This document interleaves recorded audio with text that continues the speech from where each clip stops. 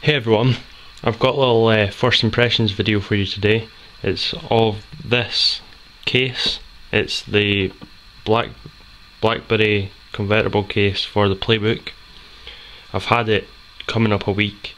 I decided to go for a new case over the original foam sleeve because I've started taking the Playbook outside the house, and I thought I'd need a little bit more protection, and plus it's fully protected even if you've got the case open, whereas if you put it in a foam sleeve it's either in the sleeve or out the sleeve.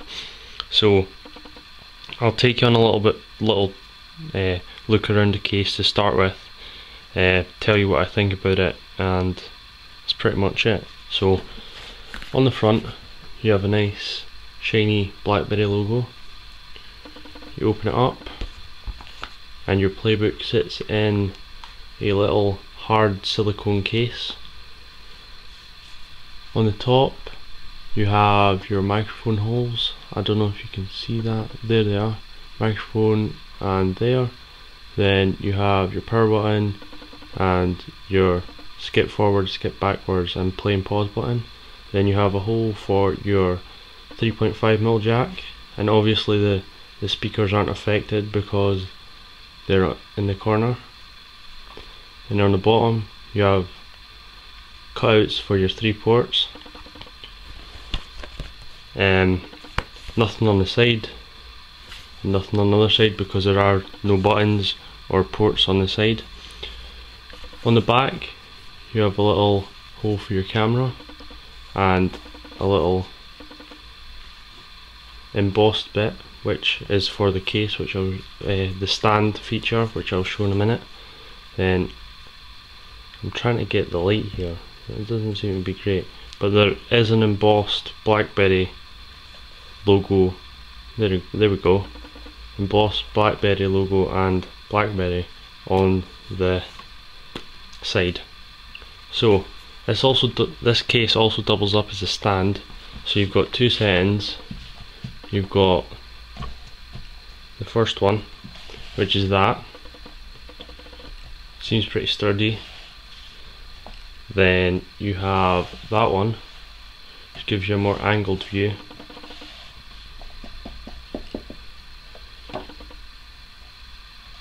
And it seems like it is a decent stand. Just turn the Playbook back off. One thing I will say is that this case is very well made. There's no loose threads, nothing like that. It's pretty nice. There is a little bump, you probably won't be able to see that, but there is a little bump there where they've notched it out for the stand, but that's not really a big deal. Feels solid. Should protect your Playbook a bit better than the original sleeve because it's actually in a hard silicone case. As you can see, you can take it out of the case here.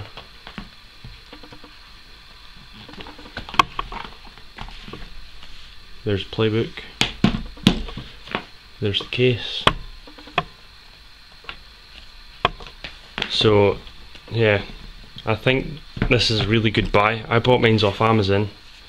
It was pretty cheap. Just leave it stand up. Cost me about £12, which isn't bad.